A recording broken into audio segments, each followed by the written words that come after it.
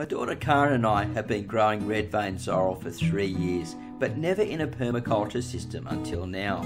We absolutely love this edible, as you only have to plant it once, then you just keep on harvesting. It's just so versatile, as it can be grown as a microgreen right through to the mature leaf. We use it at home in salads, stir fries, and even rissoles. And today we are trying for the very first time to bake a red vein sorrel chip in the oven. So we've been outside, we've got our red vein sorrel that we've harvested, looking pretty green and lovely and lush.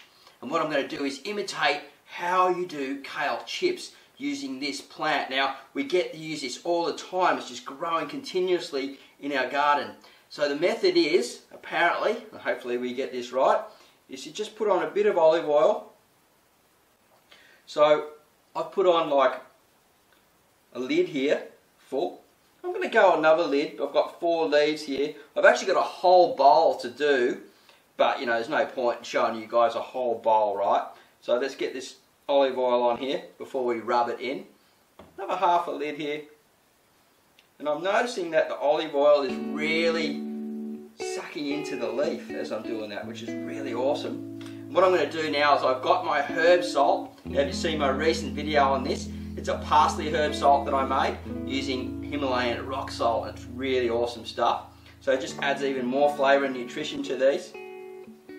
Now what else you could do, you could rub on a bit of garlic powder as well if you wanted to, if you want to get a bit of garlic flavour. That would be really cool. I only just thought of that while I was doing this. But, you know, the general gist is to actually get the flavour of the sorrel because it has a bit of a sweet, sour flavour at the same time. And then we just rub this in. Get the olive oil right into the skin. It's a pretty flat leaf, so it's easy to do, not like, say, curly kale or something like that. And so, now that that's really rubbed in, I've got to set my oven. Do some more of these, we've got a lot to go. And start making our kale chips. Well, actually not kale chips, are they? Start making our red vein sorrel chips. Don't know why I got kale on the mind, but just got to be careful not to burn them. So the red vein sorrel's all plated up now, ready to go. We've got the oil and salt on there. Into the oven at 350 degrees Fahrenheit, which is about 175 degrees Celsius, for 15 to 20 minutes. But I recommend to check it every 5 minutes or so. You really don't want to burn them.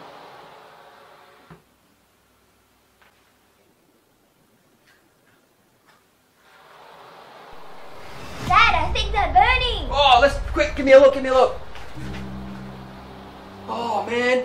Oh, no, they're alright. Don't be worried then for a minute, Karen. Karen, they're ready. Whoa. Come over here a bit, darling, so we can get you in the screen here.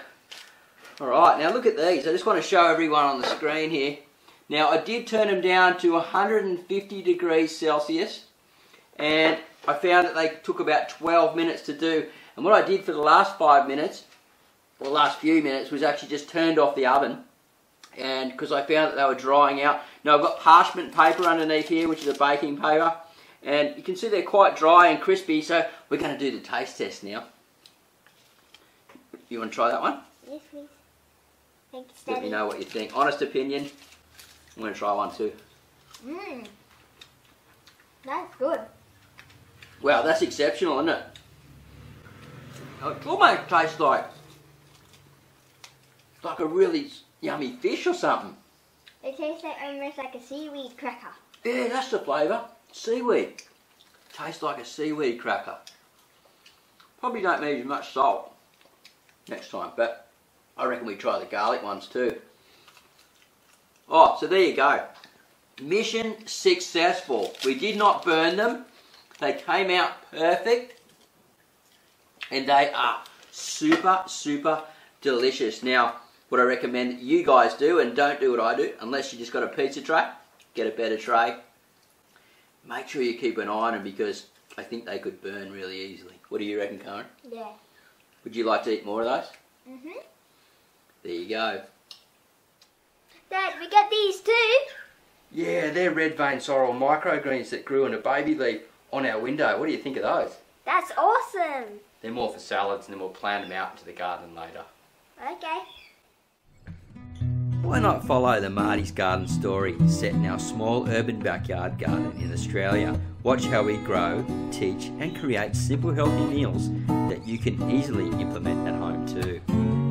Currently, we have 3 videos coming out a week. We look forward to seeing you there.